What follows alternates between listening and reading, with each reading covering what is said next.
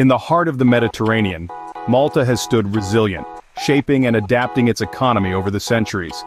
The economic story of Malta begins in ancient times, where its strategic location made it a crucial trading post. The Phoenicians, seafaring merchants from the east, were the first to recognize Malta's potential. They set up trade routes, exchanged goods, and helped Malta flourish as a center for commerce. Following the Phoenicians, the Carthaginians, a powerful civilization from North Africa, took control of the islands. They continued to use Malta as a trading hub, further strengthening its economic significance in the region. The Carthaginians' reign, however, was not to last. The Romans, in their quest for empire, conquered Malta, adding yet another layer to its rich history. Under Roman rule, Malta continued to serve as a commercial center. In addition to its established role in trade, the Romans introduced new industries to the island such as olive oil and wine production, adding to Malta's economic diversity. The island's economy thrived, and its reputation as a key player in Mediterranean trade was solidified. Over the centuries, Malta's economy has been shaped by its strategic location, its resourcefulness, and its ability to adapt to changing circumstances. From the Phoenicians to the Romans, each civilization has left its mark, creating a unique economic tapestry that is still evident today. This rich history laid the foundation for Malta's economic resilience. The 19th century brought British rule and a tide of change to Malta. In the year 1814, the island became a British colony, sparking a wave of notable economic and social transformations. This colonial period was a turning point in Malta's history, marking the beginning of a journey towards modernization and prosperity. During British rule, Malta's economy underwent a significant shift. The island's strategic location in the Mediterranean Sea, which had long made it a valuable trading post, now positioned it as a crucial naval base for the British Empire. This led to an influx of British military spending and, subsequently, a boost to the local economy. But the British influence extended beyond the military realm. With the introduction of British administrative systems and educational reforms, the island started to experience social advancements. English became the official language alongside Maltese, broadening the opportunities for international trade and communication. The British also brought with them the seeds of industrialization.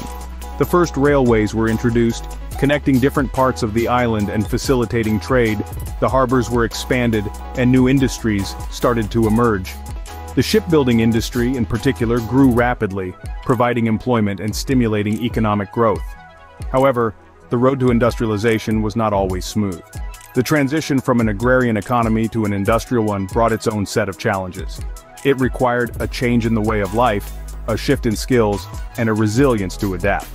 But the Maltese people, with their enduring spirit, navigated these changes and steadily moved towards a more diversified economy.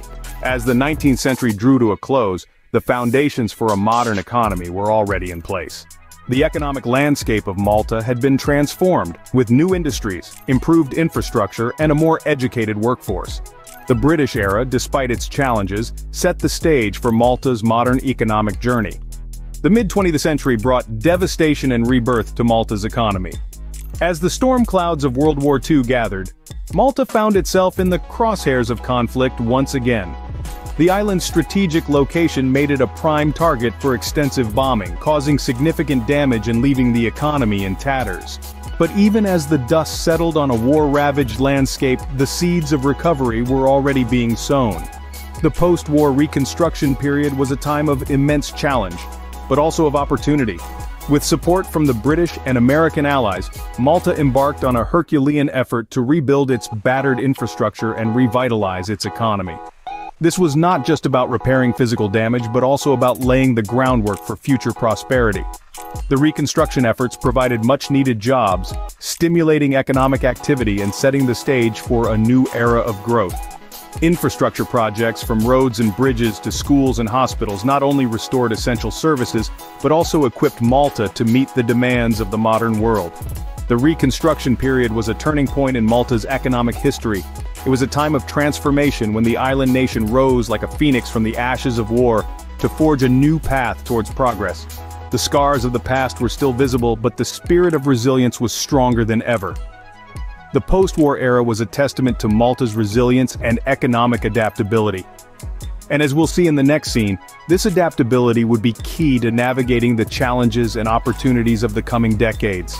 The latter half of the 20th century marked a new chapter in Malta's economic history. In the 1960s, Malta gained independence from Britain, a monumental event that would set the stage for a major economic shift. No longer under the influence of British policy, the new Maltese government could steer its own course. The aim? To diversify the economy and reduce reliance on military expenditure, a relic of its colonial days. This shift towards economic diversification was a bold move, one that required careful planning and steadfast execution. The Maltese government looked to tourism and manufacturing as potential growth sectors. By the mid-60s, the estimated gross domestic product of Malta stood at a modest $200 million, primarily driven by these two sectors. However, the journey was far from over. As the decades rolled on, Malta continued to make strides in diversifying its economy. It was a challenging path, but one that Malta was determined to tread. The 70s saw further industrialization and attempts at economic self-sufficiency. By 1975, the GDP had grown to $500 million, a testament to Malta's persistent efforts, but also a sign of the struggles it faced with inflation and energy costs. Then came the 80s, a time of significant economic reforms. The government aimed to liberalize the economy, a move that would ultimately pay off. By 1985, Malta's GDP had ballooned to $1.2 billion. The 90s, marked by preparations for European Union membership, saw robust growth driven by tourism, manufacturing, and emerging financial services. By 1995, the GDP had surged to $3.5 billion. Independence brought about a new economic vision for Malta, one that would propel it into the 21st century. The journey was filled with challenges, but the Maltese people met them head-on, transforming their economy and setting the stage for a promising future. With independence came the power to shape their own destiny, and Malta grabbed the opportunity with both hands, charting its course towards economic diversification and prosperity. The turn of the century saw Malta embracing a wider European identity. The year 2004 was a landmark moment as Malta joined the European Union.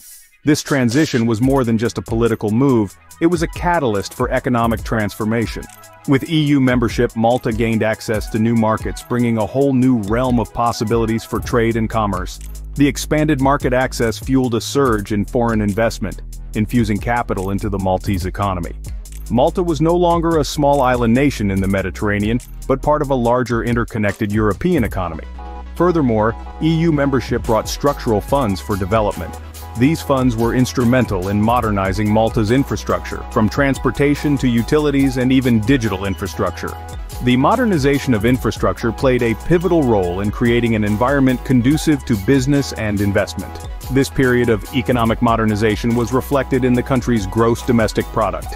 By 2008, Malta's GDP had grown to $7.2 billion, with growth averaging around 4 to 5% annually. This growth was a testament to the positive impact of EU membership and the country's successful efforts at modernization. EU membership marked a significant milestone in Malta's economic journey, opening up new opportunities and challenges. The Maltese economy had evolved, embracing the opportunities and navigating the challenges of being part of the European Union. The last decade has been a time of transformation and resilience for Malta's economy.